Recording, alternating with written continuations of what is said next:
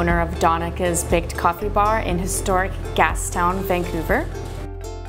Danica inspired our restaurant. She's from Croatia and she came to Canada in her early 20s, and she started a family farm down in southern Alberta. So we brought the whole organic home-style cooking tradition of Danica's recipes into the restaurant to create amazing home-style cooking and desserts and treats that you can indulge in without feeling bad about it. I wanted to create a really cozy environment when a customer comes in.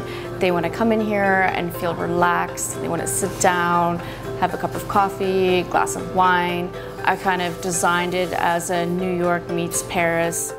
We've worked very closely with Chef Paul in creating high quality ingredients in our products and making sure that the menu is healthy, tasty, and appeals to all types of customers.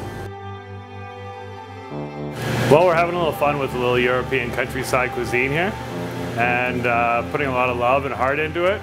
Lots of fresh, organic ingredients, going to the market myself and the owner as well, hand-picking the ingredients that we're putting in lots of our products. All our bakery is 100% basically organic, and all the food that I can get that's sustainable organic.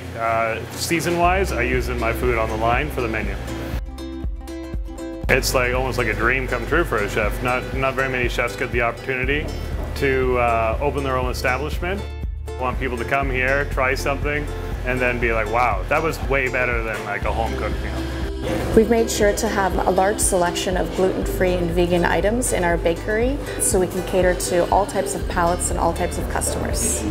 It's great coming in every single day, actually being told to do recipe testing every single day. We want to see something new, something beautiful, and we want it to have your personality.